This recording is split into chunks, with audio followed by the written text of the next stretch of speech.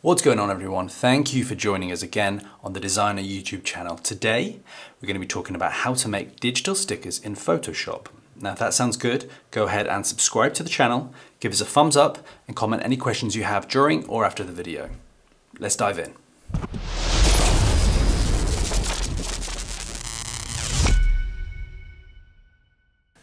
So to get started we need to open up Photoshop.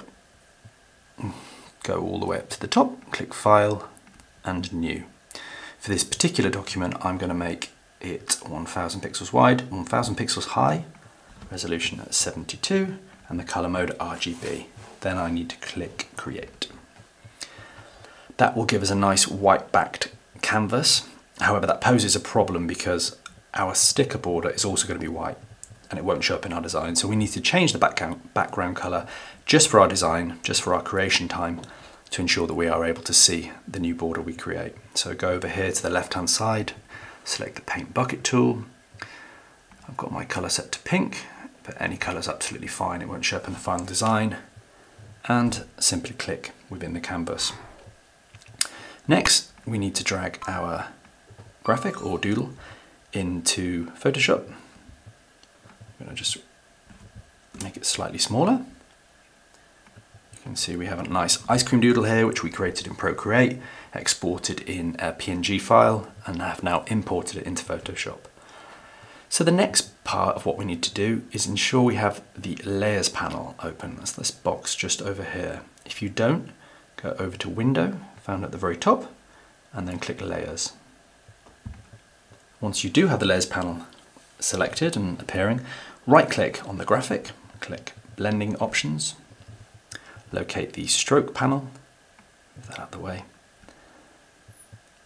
and you'll see now we have various settings. We can change the stroke size.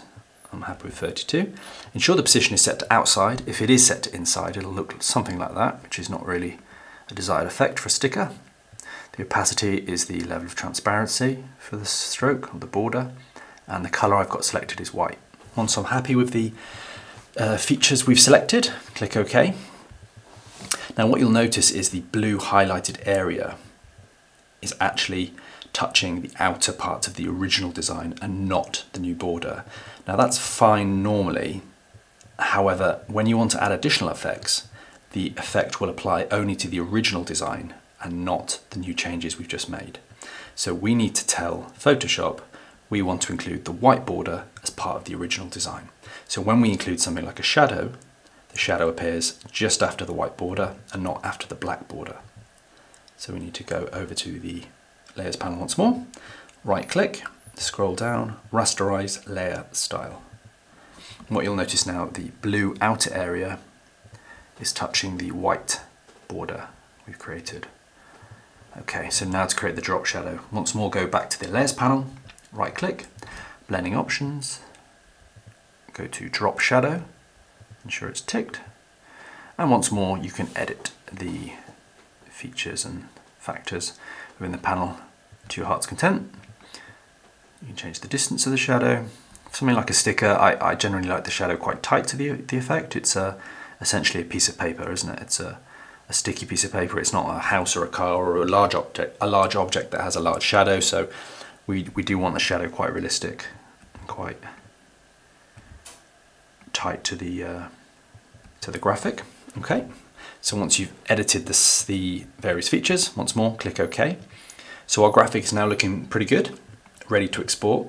But before we do that, we need to ensure the background is deleted. Otherwise, when you come to use the sticker within something like GoodNotes or Notability, you will find a white colored border, which is not really ideal. So we need to come over to the layers panel once more, click on the background and simply click delete. If done correctly, you now should see a checkered background, something like this. So to export now, we go File, Export, Save for Web. Ensure in file format at the top we have PNG 24 selected. If you have JPEG selected, you'll notice again a white backed image appears, which is not ideal. So we need to go back to PNG 24 and once more ensure transparency is ticked. If it's not, the background will once more appear. Ensure transparency is correct. clicked. And then for image size, we set this at the beginning, but you can increase or decrease, whatever you prefer. I'm happy with 1000 by 1000. Simply click save. I'm going to call this ice cream sticker. Hit enter. And that's it. Thanks so much for watching our video. If you liked it, be sure to subscribe to the channel for future graphic design tutorials. Until next time.